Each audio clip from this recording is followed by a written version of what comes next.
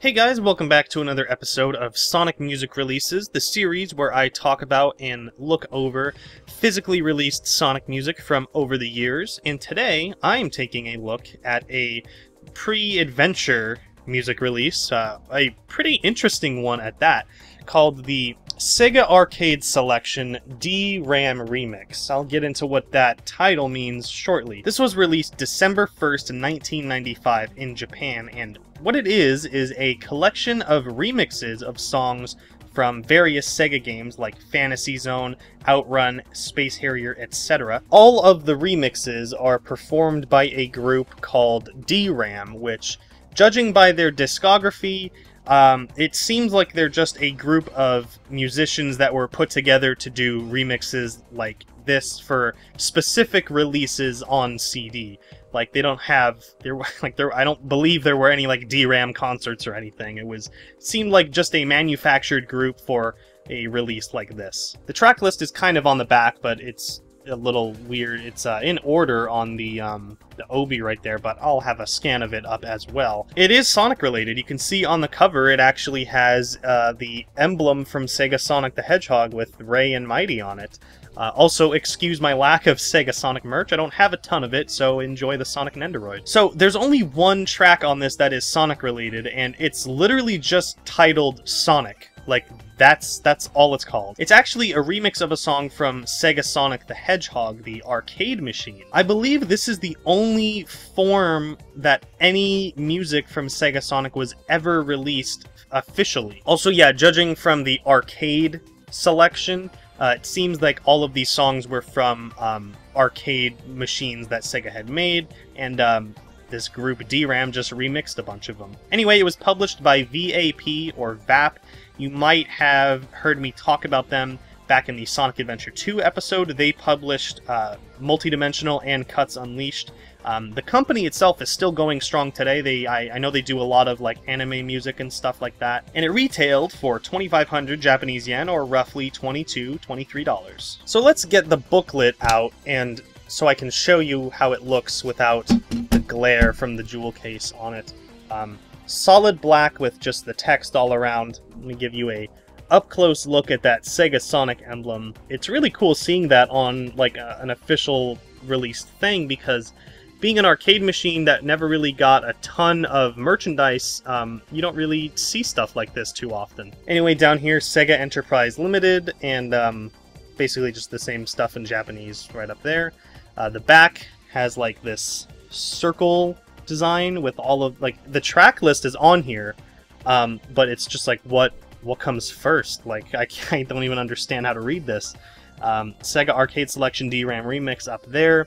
We have VAP and the catalog number down here, compact disc logo over there. Now, opening it up, we see the track list on the inside as well.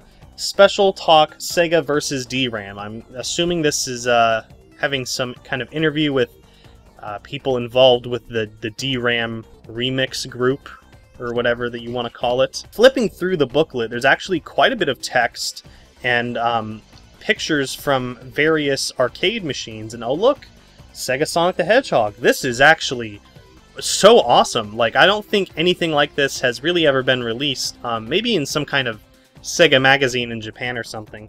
But look at all those screenshots from the game. That's really cool. More screenshots from more of the games that were remixed or had music remixed in this. Some staff credits on here, and more pictures of arcades, and special thanks to Sega Enterprise Limited, you know, for releasing this, I guess. Probably saw it at the beginning, but here is the OB and what it looks like. Pretty much everything is in Japanese except the, well, actually the track list looks to be in English and Japanese. We got Sega Arcade Selection D-RAM Remix down here, VAP, catalog number, retail value, and what it says on the OB. That's interesting that the OB is actually completely in Japanese. Usually OBs are, or I should say usually for Sonic releases, the OB spine is usually in English, while the spine of the release itself is in Japanese, but you can see right here, they're actually like the exact same thing. But of course, this was early Sonic days. It's not like this was a specifically Sonic-themed release or anything. And of course, gotta take a look at the disc. It's like this kind of mint green color with the same design as the booklet on the back has on it.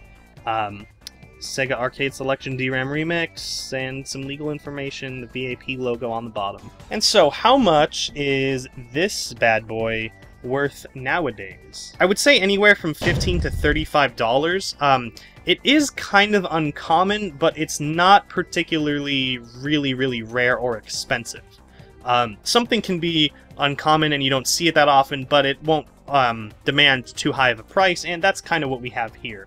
I forget what I paid for mine, but it wasn't too much. I think it was around $20. I don't know. And that's usually where I would end the episode, but I did forget to mention it has a bootleg, and I actually own said bootleg, so I can do a comparison on this episode of Sonic Music Releases. Actually, while gathering info about this, I remembered there was a bootleg, and I just kind of on a whim searched the name of this release on eBay, and I found a not too expensive bootleg on eBay. You know, buying bootlegs, that's kind of your own choice. I really only buy bootlegs of official products that I already own, mostly so I can compare and contrast them. But yeah, first of all, we want to take a look at the booklets. Well, I don't know how good it's going to show up on camera, but this is the genuine booklet over here, and this is the fake.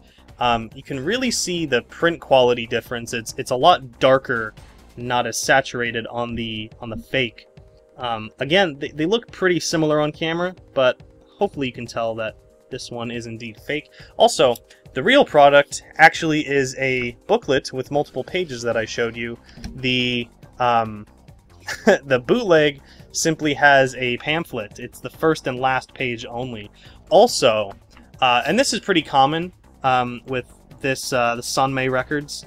It has an order form, I believe is what it is. That's not too out of place, but I got a Final Fantasy VI sticker, original soundtrack sticker. I don't know why, and it wasn't the seller. The seller was from America, and I'm pretty sure they thought this was a legit release. And this was sealed too, so Sanmei, was I supposed to get like another sticker, or are you advertising another bootleg that you have released? So the simple fact that the bootleg does not even have a booklet, it's really just like a pamphlet, is interesting in and of itself. Here we can take a look at the obi difference, and they actually look quite different. The spine on the bootleg is black and has completely different look to the text and everything.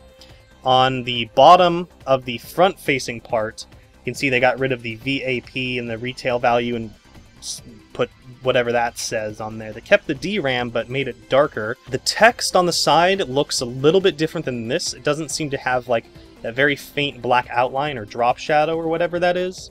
And on the side, it has the... looks like it has the track list, but it actually looks very different. You can see they put like disc 1, disc 2, disc... all that like details that this one never even had. It also doesn't have a barcode on it, and has a very large version of the compact disc logo down here, and Sanmei Records is who is responsible for bootlegging this. And if we take a look at the discs themselves, the bootleg is on the left on screen, the genuine one is on the right. The bootleg is darker in color for some reason. Of course, they got rid of all of the legal information around the CD, because this is an illegal release. Catalog number and the VAP logo have also disappeared. That is to be expected from a bootleg. And then looking on the back, we can see that the backs also look pretty different as well. It got rid of the compact disc logo up here, as well as a couple other things. Got rid of the, well, they added a barcode. I don't really know what that's about. Of course, got rid of the VAP logo. Something interesting though, you can see what they did. They actually just took the design from the back of the booklet and made that the back of the entire jewel case. Kind of an interesting move. Usually they go as far as to, you know, copy the back of the genuine one as well. I don't really know why. Sega logo is now missing, as well as the copyright Sega Enterprises Limited from the bottom. I'm not going to tell you what a bootleg is worth because, you know, that's pretty much up to the buyer. Like I said, it's kind of morally up to you to buy bootlegs. It's not really an ethical thing, because even if you buy a bootleg now, the only people profiting are going to, most of them, are going to be people that own them, you know, secondhand. You're not really buying them direct from bootleggers anymore. I would really suggest only getting bootlegs if you own the genuine article.